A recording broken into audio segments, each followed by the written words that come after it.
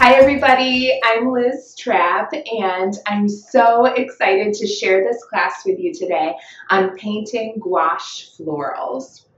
I'm an illustrator and surface pattern designer from Columbus, Ohio, and I actually have my undergraduate and graduate degrees both in painting, so I feel right at home here.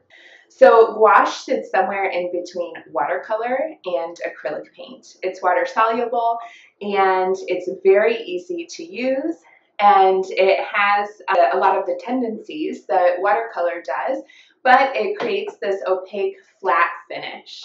So we're going to be exercising this medium on some floral motifs today. And I just want to show you the type of style that we're going to do. These motifs are pretty popular right now. They're very illustrative and sort of vintage inspired, and that lends itself to very simplified shapes and really circular compositions that are actually quite easy to handle.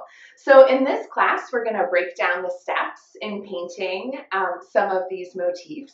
We're going to start just by drawing some simplified floral motifs, how to draw a leaf, how to draw a rose in this style, and then we're going to build up to our painting practice where we practice just singular motifs like these ones, and we'll get comfortable using gouache. And then we'll start to put some of the pieces together, and in the first composition that we're going to make, we will create some small motifs like this one. And I'll walk you through how to do one, and you can kind of keep going and make a few of them if you like.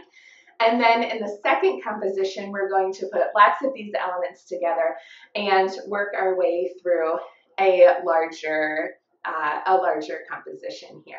Florals never go out of style and are always really fun to work with, especially when the weather's terrible and it's not so florally outside. This is a great bite-sized way to spend an afternoon, and I look forward to sharing it with you.